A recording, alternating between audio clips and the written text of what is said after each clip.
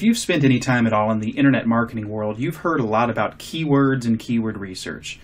And though you've likely heard a lot about it, for many, understanding how to perform useful keyword research is a frustrating and elusive thing. In this video, I'll show you how to use keyword research to find and target your audience in order to improve your search engine rankings or plan ad campaigns. There's several excellent keyword tools available, and I recommend using at least 3 to research keywords. These tools perform different general searches and may be more or less accurate. So if you use a few different tools, you'll get more accurate data among them. The Google AdWords Keyword Planner is the most well-known research tool. Experian, Word Tracker, and Bing Ads all also provide keyword data. We'll use the Google AdWords Keyword Planner as our example. You'll need to sign up or sign into your account, choose the Keyword Planner, and enter your chosen keyword phrase. For this example, I've used the words running shoes. You could be promoting whatever. You have multiple options for sorting your results. For instance, you can sort by relevance, average monthly search volume, or competition. You're searching for keywords that are relevant to your niche, that have a relatively high search volume and low competition. As you can see in the results for running shoes, many keywords have a high search volume, but they also have high competition. The easiest way to get around this problem is to focus on long-tail keywords.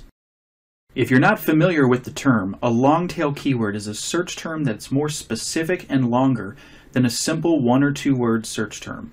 WordStream provides a keyword tool that will recommend long-tail keywords for you. So will ubersuggest.org. The keyword tool or planner by AdWords will suggest ideas under the Keywords Ideas tab. Additionally, you can use Google Trends to see what search terms are growing in popularity. And you can use social media tools like Twitter, Facebook, and YouTube's keyword tool to help you find out how many people are searching for your terms.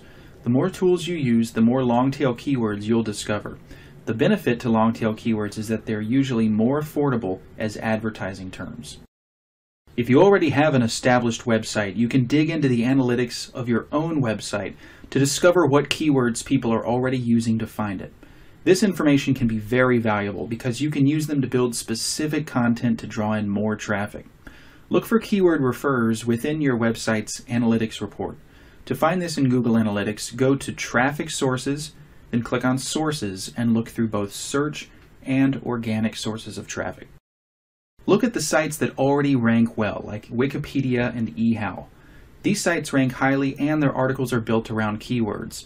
For instance, the table of contents on a Wikipedia page is all long-tail keywords.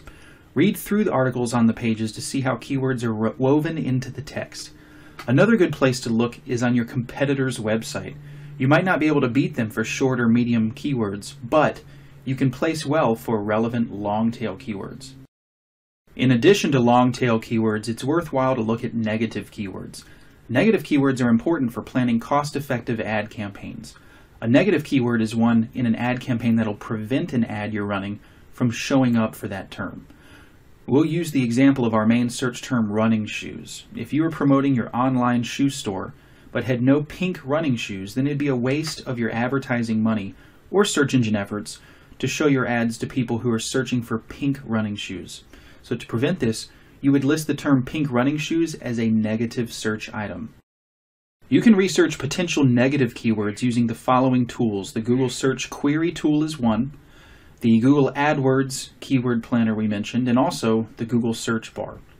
When you plan your ad campaign, you'll be able to list your negative keywords to prevent your ads from being shown for these search terms. This ensures that you're targeting the right visitors and buyers for your website. It can be difficult to make sense of the keyword results displayed in many keyword planners because there's so many variables to consider. Market Samurai is a paid keyword research and analysis tool that interprets keyword data and helps you make informed decisions about keywords. The SEO competition feature will take your selected term and display the top 10 results for Google.